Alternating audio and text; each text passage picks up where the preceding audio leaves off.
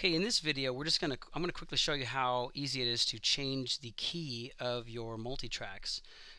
Here I'm using Logic, but you can also use Ableton Live or any other DAW. Now the only difference is going to be Logic comes with, or Apple rather, comes with some generic AU plugins for, you know, little basic utility type things like pitch shifting and whatnot.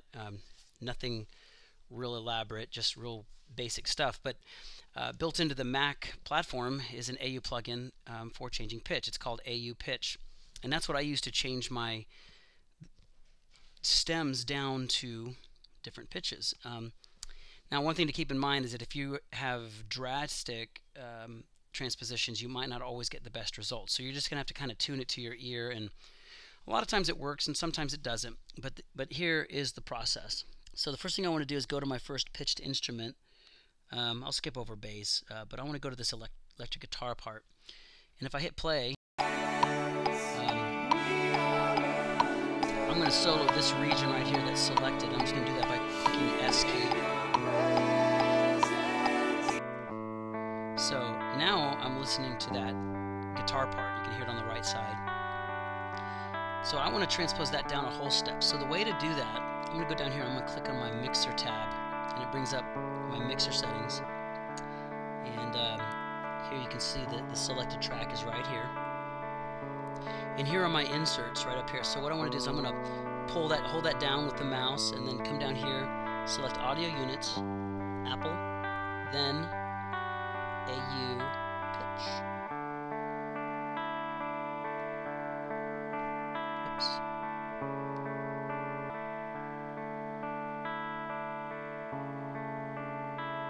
Okay. So now I have invoked the AUPitch plugin, and the only setting that really matters to us is this one over here that says pitch. And right here where it says cents, every 100 cents in either direction means that I'm going to go up or down a half step. So since I want to go down a whole step, that's 2 half steps. So I'm going to say minus 200.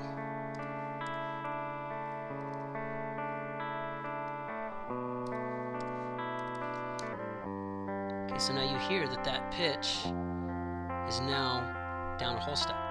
And that's really all there is to it. So that's really how easy it is.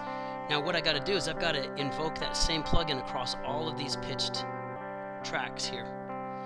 The easiest way to do that, I'm going to go ahead and go back over to this region, and I'm going to hit that S key again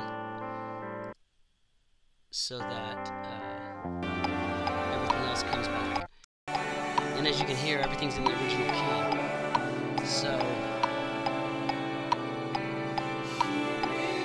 what I can do, if I hold the Option and the Apple key together, I can just pick this up and drag it, and it makes a copy. So I can literally just go down the list here.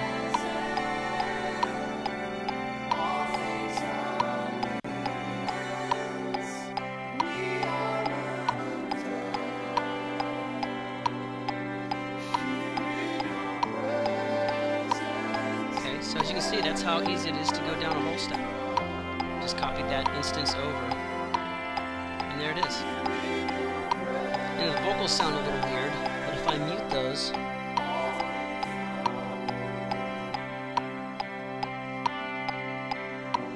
sounds pretty good. So at this point, all I got to do is re-export my individual stems, and that's covered in other videos. All I have to do is re-export my stems, and then I'm good to go. So the AUPitch plugin is probably the most reliable. Again, it's just a simple, bare-bones plugin, but it works really well for changing the pitch of your tracks.